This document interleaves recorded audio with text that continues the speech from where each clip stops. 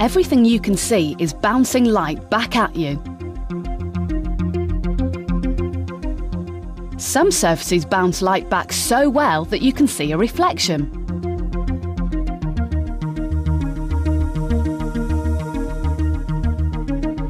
Smooth surfaces like glass, polished metal, and a pool of still water are all good reflectors. Perhaps the best reflector of all is a mirror. Using a mirror, a dancer and a television camera, we can investigate how light is reflected. Positioned here, the camera can't see the dancer's reflection, but look what happens as the camera moves.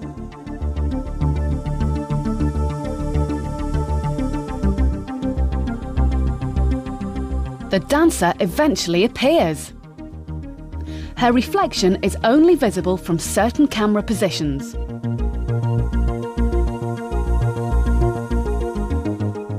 Now you see her, now you don't. But why? To work it out, we need to know a bit more about the science of reflection.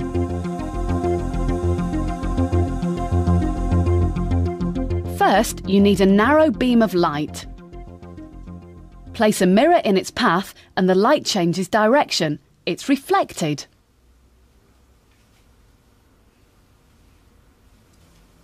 Change the single beam to 3 parallel beams and see what happens. Light bounces off a mirror in a very regular way.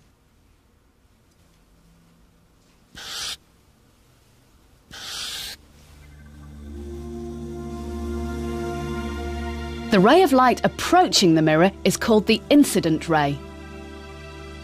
The one leaving the mirror is the reflected ray.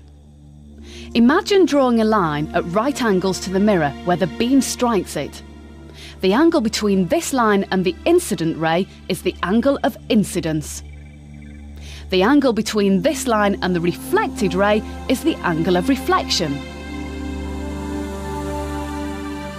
So, what happens when the beam is moved?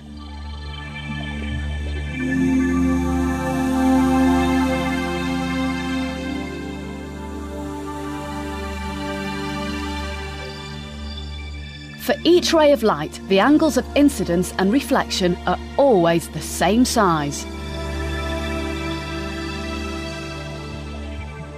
Light doesn't bounce off the mirror at just any old angle, which is why the dancer's reflection isn't always visible.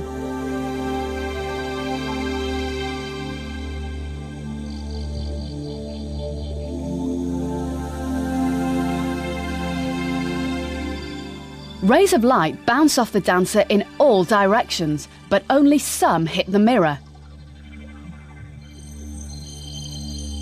Any light hitting the mirror reflects at a certain angle. Stand in this area and the light bouncing off the mirror enters the camera. Stand outside this area and none of the light from the dancer is reflecting towards it.